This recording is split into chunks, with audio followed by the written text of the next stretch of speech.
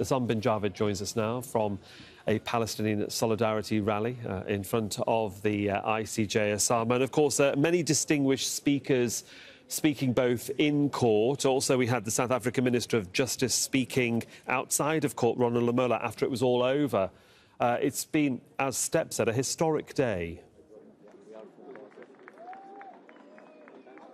Well, that's exactly what hundreds of people who've been gathering here in The Hague have been telling us, that this is a historic day. People have been coming here from all walks of life, from all parts of Europe, to show solidarity with not just what's been presented by South Africa, but also against everyone who they accuse of standing with Israel in what they see as genocide happening in Gaza. To discuss it further with us is Jeremy Corbyn, a prominent politician and a former leader of the Labour Party. Thank you very much for taking the time, Jeremy.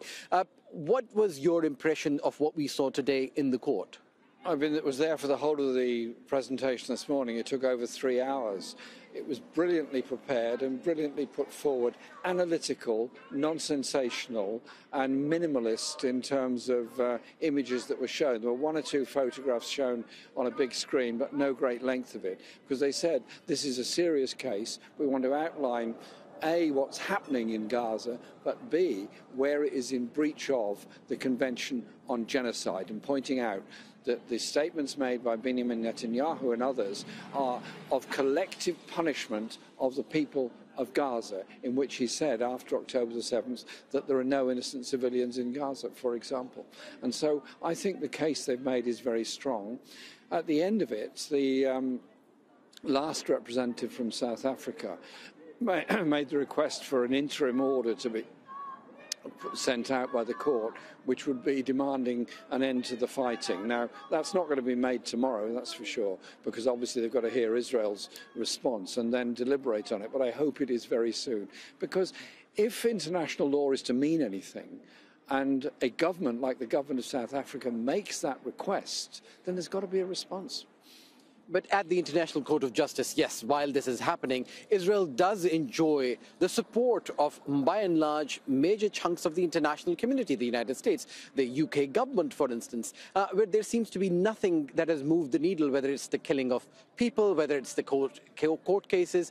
So do you think anything is going to change if there is a decision in favor of the South African application? Everything is incremental. Every time you step out on the street and wave a Palestinian flag and say, stop the killing of Palestinian people, every time somebody, me or anyone else, speaks up in a parliament, that's an incremental difference. And the arguments about the arms trade, the supply of weapons to Israel, and the fact that President Biden sought to bypass Congress because he was afraid of the reaction there in order to send more weapons to Israel indicates a weakness in his position. And so this weekend we've got demonstrations all over the world. There's a voice of ordinary people who are just appalled what's going on. And also I want to say thank you to those people in Israel that signed in support of the South African application to the International Court of Justice, and those in Israel that have been demonstrating against the occupation of the West Bank and of Gaza, because they want also to be able to live in peace. It's not going to happen tomorrow, that I know, but if we just walk by on the other side and ignore what's happening to the Palestinian people, then we become complicit. In 24 hours, Israel is going to present its case, and it is going to say that what is happening, it is expected, is happening as a reaction to what Hamas did on October the 7th. It amounts to the worst crime that has happened against the Jewish people since the Holocaust, is what Israel's stance has been. So do you not somewhat agree with what Israel is saying and what its actions on the ground are?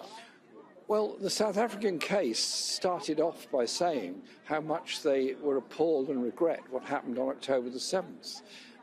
We all do, absolutely. But nobody can call the killing of all these thousands of people and destruction of 70% of all the housing in Gaza a proportionate response. It is not. It is an attack on the entire Palestinian population. And when Israeli ministers announce that they want the population of Gaza to be reduced from 2 million to 200,000, where are those people going to go? Are they going to create a new Gaza in the Sinai? Because that is the direction in which we're going. Is the world going to do nothing about it but continue to supply arms to Israel, or say, look, this has got to stop. The Palestinian people have got to be able to live in peace? Jeremy Corbyn, thank you very much for speaking to us. There you have it.